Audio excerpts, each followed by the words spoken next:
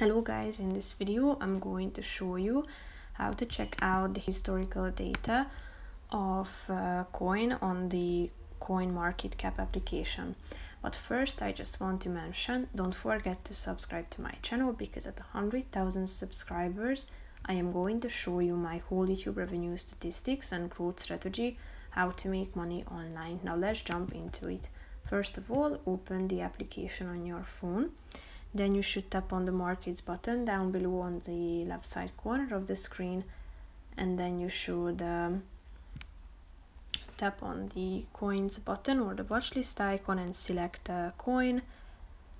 Then you should slide to the right side of the screen at the top of the page where you can find the historical data option. Tap on the date bar at the top, and here you can select the date range.